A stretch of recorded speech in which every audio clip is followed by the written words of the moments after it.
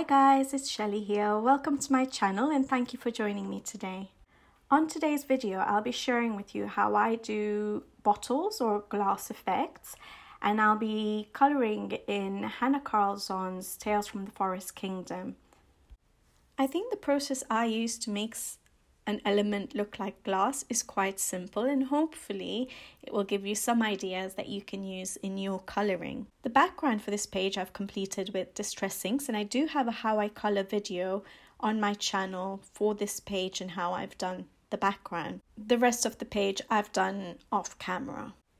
When I first started colouring, I found colouring glass really difficult, but I think the steps I take now to make something look like glass is quite easy for me, and I think the results I get is okay. It's not super realistic, but I think it still does look like the element on the page is glass.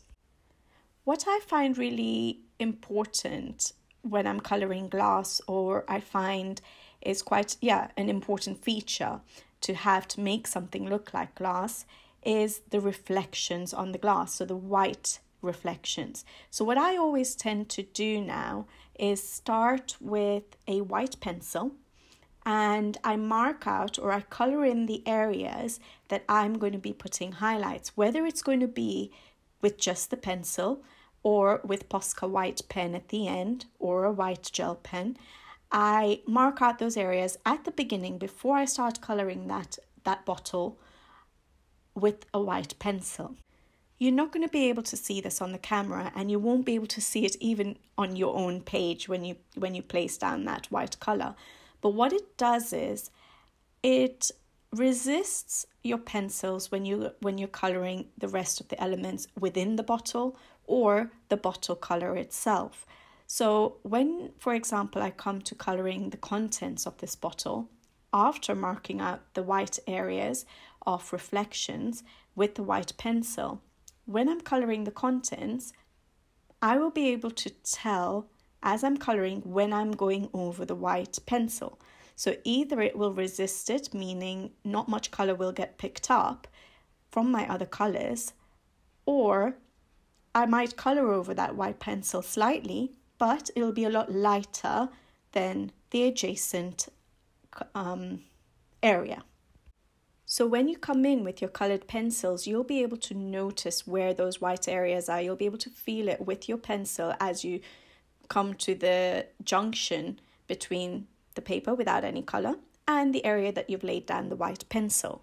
So then you know that that area is where you're not going to colour over, or if you do colour over the white pencil, you'll go very, very lightly so that you get a very light shade of the particular pencil that you're using.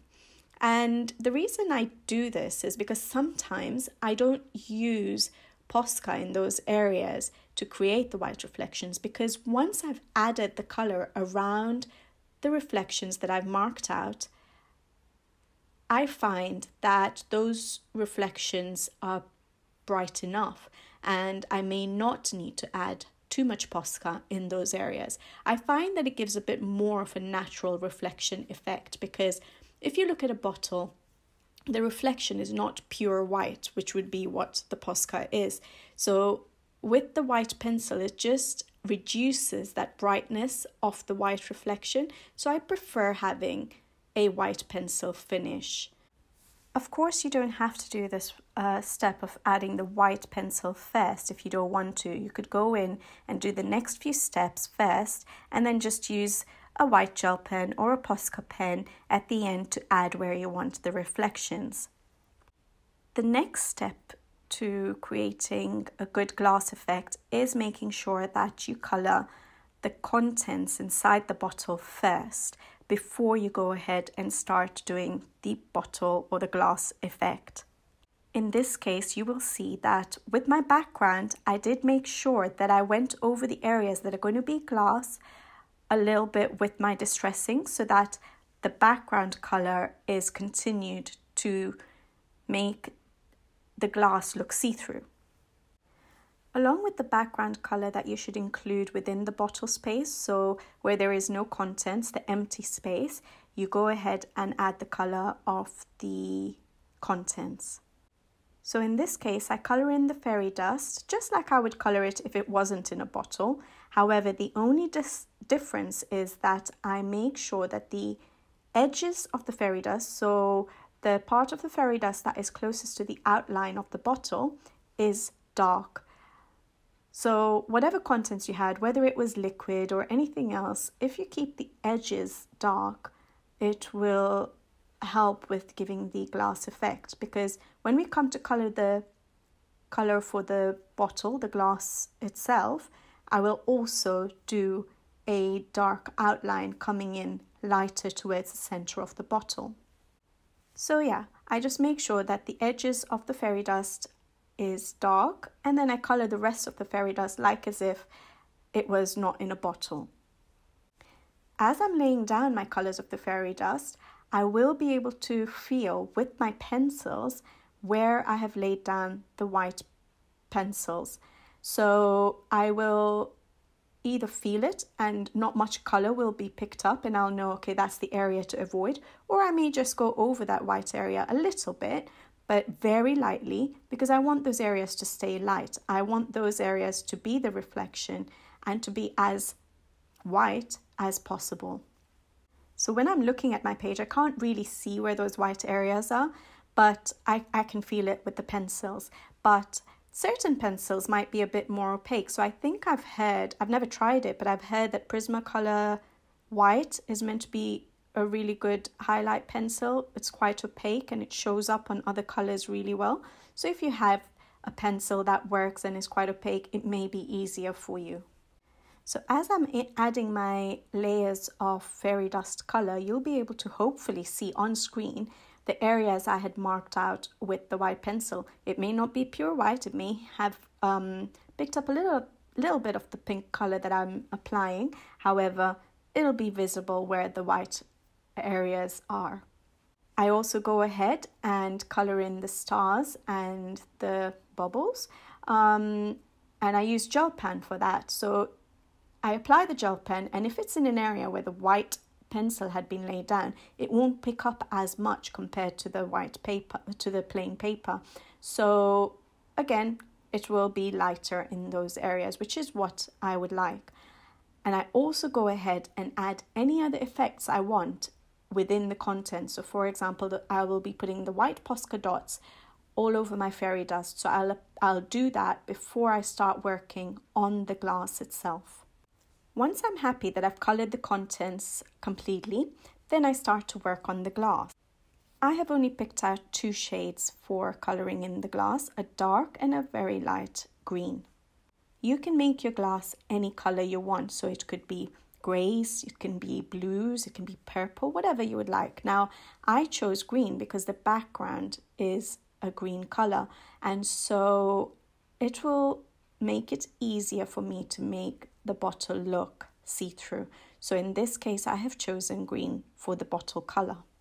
When I'm laying down the color of the glass itself, I tend to go from the edge of the bottle being the darkest, and I become lighter as I come towards the center of the bottle. I usually leave a very narrow border between the illustrator's outline of the bottle and the dark color that I'm laying down. I leave a very narrow border which will have no color or will be very, very light. In this case, we're lucky because Hannah Carlzon has actually included the outline of the bottle, the outermost solid black line, and she's also included another line which is a broken line,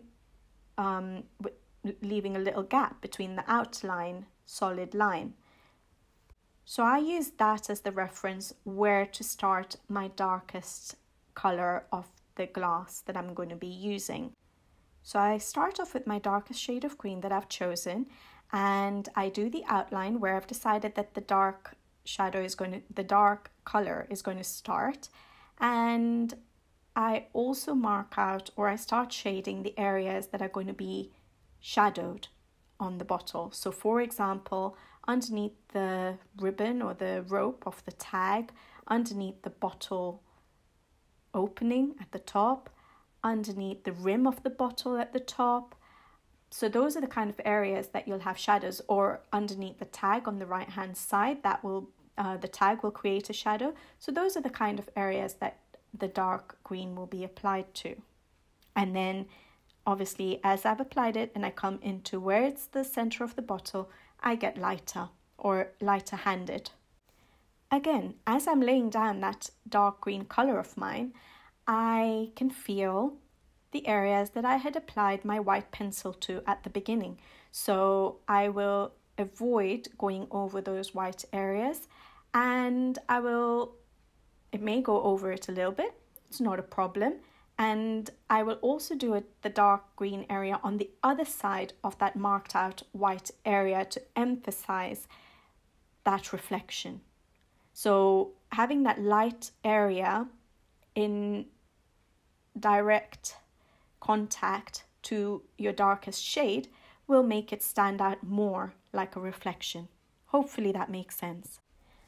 I then come in with my lighter shade of green and blend in again to where's the center of the bottle, getting very, very light-handed so that the shade of the color becomes lighter and lighter. And the center of the bottle should look the lightest. So it may not have any color, it may just have the color of the background that you applied, and that's perfectly fine. You can go over your pencils and make sure it's all blended well, or you can use a blender pencil, or in this case I'm using the Derwent blender pen to just blend out the colors. You want to make your colors look really smooth, a good blend, so that you can make it look like glass, because obviously glass is shiny. So I spend a little bit of time just making sure that the pencils are all blended nicely. I don't go over the areas of the contents, just the areas where I've laid down the color for the glass itself to make it look nice and smooth. But it's important to not bring in the color when you're doing the blending with a pencil or a pen, not to bring in the color too much into the center of the bottle. You want that area to be lighter than the rest.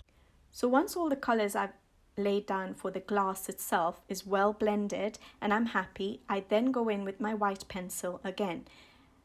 You can probably see that the pencil that I'd laid down right at the start of the process of coloring the bottle, you'll be able to see those white areas as reflections already.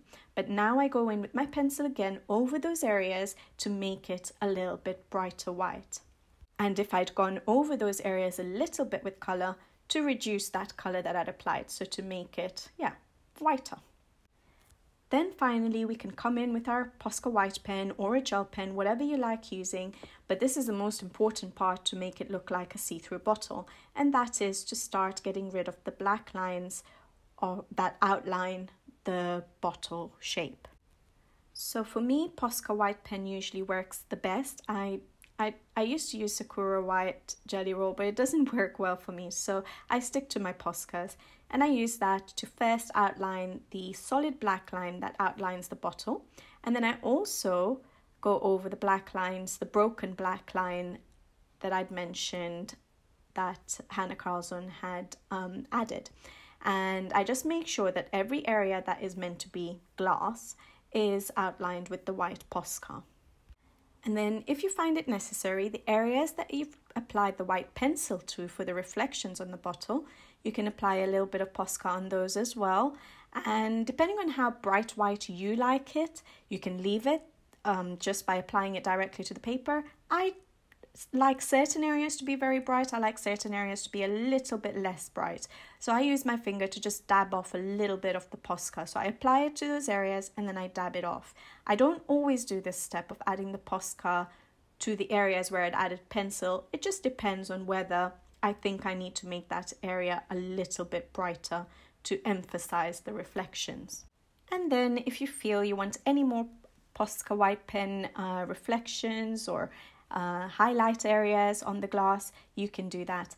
And yes, you can go over the contents of the bottle, or it's actually important to go over the contents of the bottle to make it look like those contents are inside the bottle. So yes, when you come in with your white Posca, you can put in lines or dots, whatever you want for highlight areas, and just go over those content colored areas a little bit to make it look like it's within the bottle. And that's it. That's your bottle done. I really hope this video was useful. It was a requested video, so hopefully you found it interesting. I hope you got some ideas for your own colorings. And yeah, if you have any questions, please let me know in the comments below. But otherwise, hopefully I'll see you on my next video. So until then, take care, thanks for watching, and bye-bye.